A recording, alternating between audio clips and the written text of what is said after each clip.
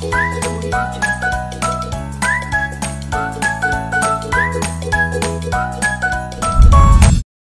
idiom I have for you today is a red letter day.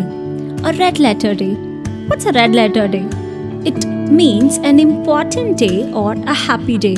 So everyone, of course, you will have a red letter day, right? So let me quote an example for this idiom, a red letter day. Today is a red letter day for students as school has reopened after a period of lockdown. So a red letter day is an important or happy day. The word I have for you today is resume. Resume. Let me spell this word for you. R-E-S-U-M-E. Resume.